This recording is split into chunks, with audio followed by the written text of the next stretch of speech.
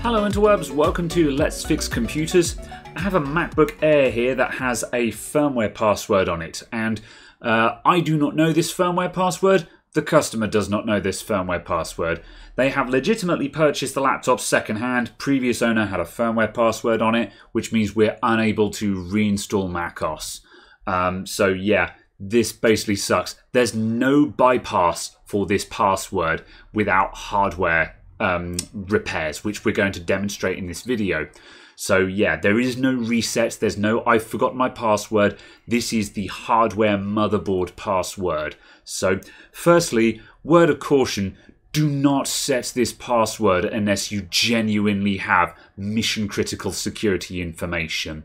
Use something like File Vault instead, which is software encryption, because that can be, you can reset or recover data that has been encrypted with something like File Vault if you are able to recover the Apple account and things like that. Basically, there are channels you can go through to recover that scenario. However, this password cannot be recovered. The only thing we can do is reprogram the chip that contains this password. So yeah, a lot of people set this thing as a privacy filter. Now, this does prevent a lot of common ways of accessing a Mac to which you do not know the password. However, the problem is if you forget it, then there is no reset. So with that warning out of the way, let's proceed. So we don't know this password. Let's turn this off. What we have to do is we have to replace the EFI chip, the EFI BIOS chip on this laptop. So I'm going to take the back cover off.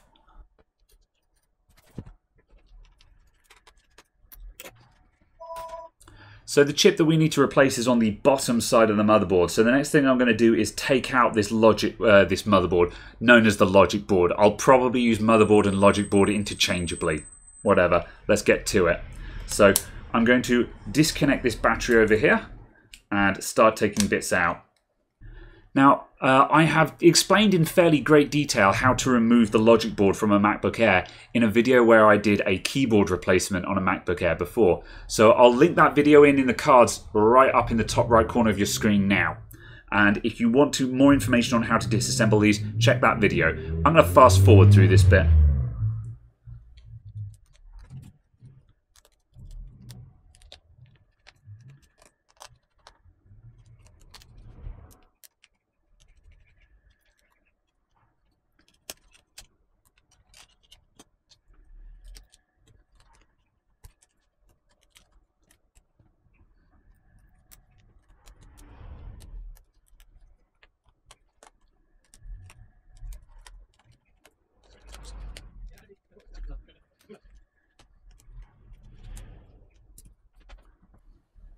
Alright, now the guy that we need to repair is this chap here. So let's just zoom in on that to get a closer look.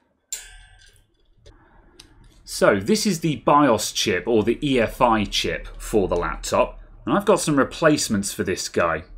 So it is absolutely possible to remove this chip, reprogram it in a programmer, and then put it back on the board again. However, I cheated and I just bought a couple of replacement pre-programmed chips online to use instead. So I got mine from eBay and I'm going to put one of mine on the board. However, afterwards I'll remove this one and I'll see if my EEPROM programmer can actually read and write this chip. Hopefully I might be able to demonstrate how to reprogram it. However, in the worst case scenario, I bought these for a couple of quid each on eBay. So it's no big deal just to buy some nice shiny new pre-done ones. The reason why I bought two of them was in case I messed one of them up. Right, I'm just going to put some protective mats down on my desk. Right, now I'm going to switch on my hot air station, which I'm going to set to 450 degrees C at maximum airflow. And we need to remove this chip from the board. So I'm going to add in some flux just to help spread the heat around this guy. These larger chips can be a little bit tricky to remove on a cold board. This guy shouldn't put up too much of a fight, but I'm running out of flux in this syringe. I'll put some flux there anyway, just because it helps move the heat around. I'll start off from a distance with my hot air station and just blow some heat into the board. And once the board has warmed up a bit, I'll go in close and then we'll really get that chip out.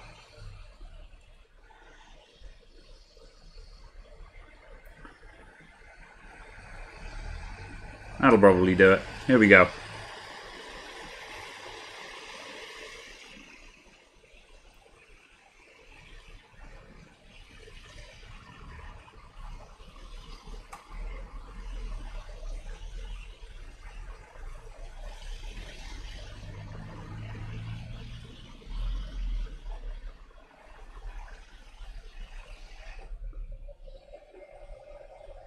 Now I'll get one of the new chips out. Now I could probably just flow the new chip on straight away. However, I'm going to touch up the pads with some fresh solder just to get some leaded solder onto there. As I say, we'd probably be fine just flowing the new chip on immediately, but I'll touch the pads up anyway just because that makes sure that I'll get a nice, decent, solid connection.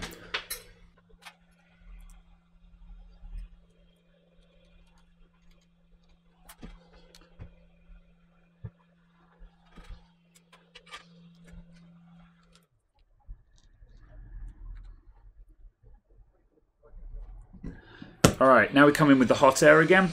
And I'm going to turn my airflow down to about 75% this time. Just be a little bit more gentle.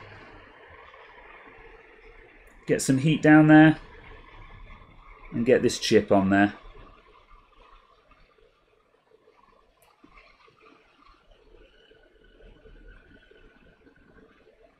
And you see that little bit of elasticity there? That means that's flowing. And I'll let it cool. Now I'm just going to hold that down with the tweezers and flow it again. There we go. And we just had some solder balls jump out the side there, so that just tells me that all of the excess solder is out. In fact, that was quite a lot of solder balls. I'm not convinced about that. I think I'm just going to remove those solder balls and then flow that one more time. I wasn't expecting that much. I probably had a little bit too much on the pads still.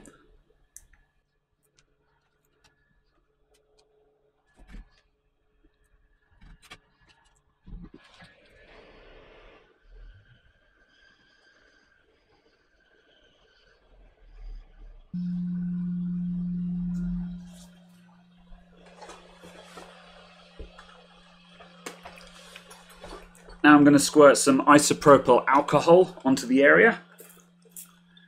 That is going to cool the board down, and it's also just going to let me just brush away some of this flux.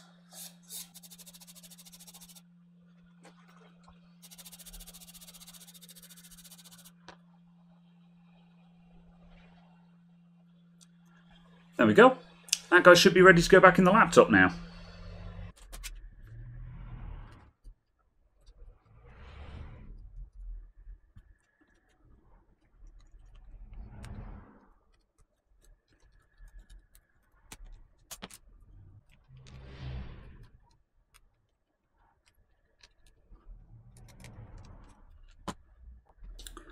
Alright, that's everything inside. Let's reconnect the battery and check if we are WinRAR. After I've taken a MacBook Air apart, I tend to turn it on with the cover off first, because then I can see what the fan is doing, which helps me understand whether it's turning on and starting and that kind of thing. So I'll press the power button on the keyboard, and the fan has started spinning.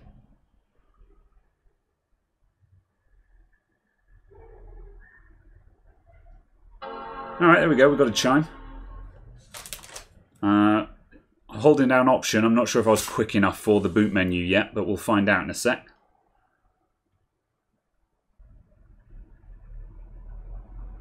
Okay, we've got a flashing question mark folder. I'm going to turn it off and start it again. And this time I'm holding down the option before the chime, so we should get the boot menu. Here we go, now we've got a boot menu. Right, so we've got a boot menu, which means our firmware password is gone, but it's not detecting the SSD. However, there may be no data on this because the customer had just purchased the laptop, so it's entirely possible that the SSD is just empty. So yeah, in fact, I believe the SSD is literally empty. So fine, well we can quickly solve this by plugging in a macOS flash drive. You could also go to internet recovery, however I don't got time for that. I shall put the bottom cover on this just so I can put it upright properly.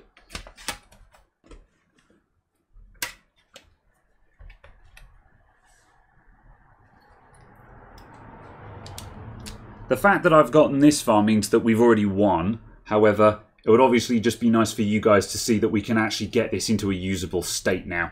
There's my Mojave flash drive, so I'll start booting from that.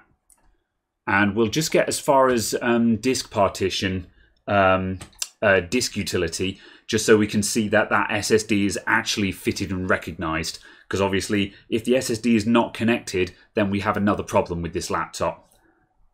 I don't think this section is actually relevant to the video, but we'll just make sure. There we go, and that SSD is definitely detected. And there's no data on it at all, which is why we couldn't boot. So yeah, interestingly, it's been formatted, just not installed. There we go. So that proves that we're all finished here. So what I'll do now is I'll go ahead and erase this again, and I will install macOS on it. And this laptop will be ready to use. Cool, so mission success. So what I want to do now is, moving forward, I'd like to be able to reprogram these chips myself without having to buy replacement chips off of eBay. So I have a known good replacement chip because I've just used the other one of these and it worked just fine. So I know that I've got a correct working chip here with this spare, and this guy I know has got a password on it. So what I'm going to do now is I'm going to get out my programmer, and we need to get these hooks up into my programmer, and I want to do a dump of both of the BIOSes from these chips. We'll quickly compare them and we'll see that they're different, and what we'll do is we'll copy the BIOS from this one, program it on this one, and now I'll have two spare chips. And I'll also have a copy of the BIOS so I can reprogram chips in the future as well. Now, in order to get this tiny little EEPROM into my USB programmer I've got here, I need what's called a WSON adapter. Now, most of the EEPROMs that I previously worked with have looked a little bit like this, where as you can see, it's actually got leggies that stick out of it. And those fit into the SOP adapters, the surface mount adapters I've got. But I don't have anything for this SOP adapter. I do have these little breakout boards that are also for SOP. And these are designed just for prototyping and stuff like that. However, I reckon that I can actually fit this on here. I'll show you that up close so you can see. I have ordered the correct adapter, however I've got to get it from China. And I don't really want to wait 3 weeks to finish this video off. As you can see, I can actually fit that guy on there nicely, and it just about goes on. And if I just turn it over, I just need to make sure that we don't short that ground pad on the bottom against these pins. And, oh, it's going to be tight. It's going to be real tight. But I think if we get that positioned perfectly, I think we'll be alright. This might be more luck than skill though when it comes down to it. So we'll tin up the pads on this and we'll just see if we can flow that into place. Then once it's on, we'll use the continuity test on our multimeter to check if that's okay or not. So as I say, this is not what I would say is the recommended method of doing it. However, this is how I'm going to do it.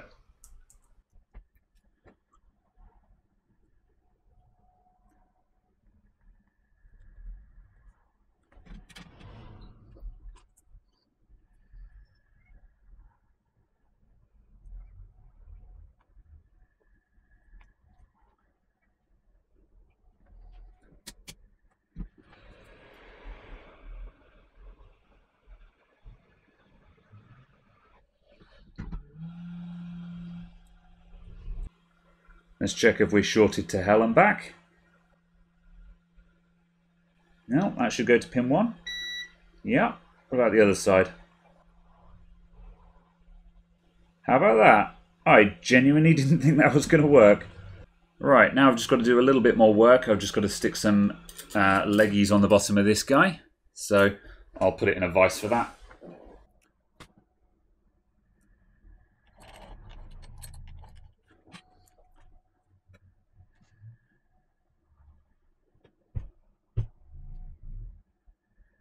I'll stick it straight into my programmer. So this is a 3-volt chip, which I have determined by looking up the data sheet for the chip. So I can put that straight in there without needing an adapter. And I've dialed it in as the actual chip is an MX25L6470. However, my software doesn't have that exact chip, but it has detected one that is near enough, which is the 6465E. Now if I hit test, then we get a communication successful there, chip type SPI flash. So this is close enough. The variation between them is not going to be enough to actually be any kind of issue. So let's do a read off of that and see what we get out of it. So we've pulled some data out of this chip, and that is going to be our password protected EFI. So this is the stuff that we want to overwrite. So now I know that this setup works, I'm going to go ahead and put the good chip that I've got onto the same board, and then we can pull the BIOS off of this one, program it onto there, and we'll have 2 unlocked chips again, which I can then reuse in other repairs.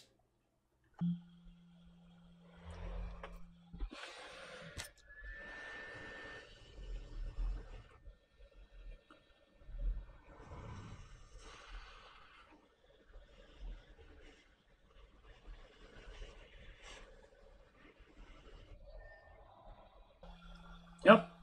Both times no shorts. I thought it was going to be a lot harder to get this guy centered so that that center pad wasn't shorting everything out. But yeah, apparently that's easier than it looked. Okay, and now we're running a WinBond chip. So the software has also detected that for me, which is nice. So let's go for another read. And in case you're wondering if it's okay to be swapping out different models and makes of chip here, it's perfectly fine. This is what the SPI standard is all about. All of these chips all work in more or less exactly the same way, by and large, as long as they're the same standard of chip. So you can swap out different brands of chip as long as it's the same type with the same capacity and properties and so on, which both of these chips have. They're both interchangeable. So we can lift all of the data off of this WinBond chip, put it onto the MXIC chip, and that's completely fine. There we go, that's that done. So now we'll pop that out. I've suddenly realised I should have put the 2 chips on 2 different boards, because now I've got to swap the heckin' things over again. My methodology for this is horrendously inefficient. But hey, this is discovery for you. I don't always know exactly what I'm doing in these videos. Sometimes you guys are just along for the ride while I figure it out. And in case you're wondering why I didn't start by putting the known good chip on there first to get the BIOS off of it, the reason for that was I wasn't sure whether I was going to blow the chip up doing this or not. So I wanted to start off with the rubbish chip that was potentially going to get chucked in the bin anyway. And I wanted to make sure that when I soldered it onto this board and put it in my programmer, we didn't melt it or anything like that. So that's why I started on it. So not the most efficient way around, but the safest way so I could practice on a currently bad chip. However, now what we're going to do, we're putting the password protected chip back in, and we're going to unpassword protect it. Alright, so I've reselected the MXIC chip. And I'll just open, there we go. So I've just opened the dump that I saved from the other chip. So we've got our known good one here. Now if I verify this against what's in this chip, we should find, there we go, we get a flash check error. So the contents of these chips are not the same, which is exactly what we expected. So now what we'll do is we'll go ahead and we'll reprogram it. So I'm going to hit auto, and it's going to erase the flash memory, program it with what we've got here, and then verify that. And then we should come back with a successful verify, which means the contents of both of these chips will be the same, and that contents will be the unpassword protected EFI. And then I'll have 2 good chips again. Yeah. And our programming is now complete. So we've now flashed the original chip with a non-password protected EFI ROM. And so now we could put this back into a laptop. I'm not going to put it back into the laptop that I had at the start of the video because that thing now works and I'm shipping it out. However, the next time one comes in, I could use either the other brand new WinBond chip I bought Or I could reuse this one in that laptop and it'd be absolutely fine. And that would allow me to very quickly turn that laptop around by swapping the chip out with another known good one that I've pre-programmed. Or failing that, now I have a copy of the ROM for that particular logic board. I can just remove that chip, put it on this board, program it, then put it back in the laptop again, which I think is what most people generally do. And in terms of supply of the chips, now I know that I've got a tried and tested method. I could go ahead and buy these chips in bulk from somewhere like AliExpress and buy them on the cheap, probably for pennies each, instead of paying a few pounds per chip. So in this instance, because I was doing this as a one-off, I didn't mind paying a few quid for each chip. I think I paid about £10 for 2 of them or something like that, which is quite a lot. But as a one-off, I don't mind. And now I have the setup and I've done all of this and I have the expertise. The next ones I can do for very cheap because I've done the method, I know how it works, and I'll be able to get it done very quickly. And in addition to that, if I happen to get exactly the same logic board, I've got 2 chips that are already programmed and ready to go. So, thank you very much for watching, everyone. I hope you guys found that interesting, and I will see you all in the next video. Stick around for the end card to see my support links for my, my Twitter, my Discord, and my Patreon. Those are also down in the description below. Thanks a lot, guys. Bye for now.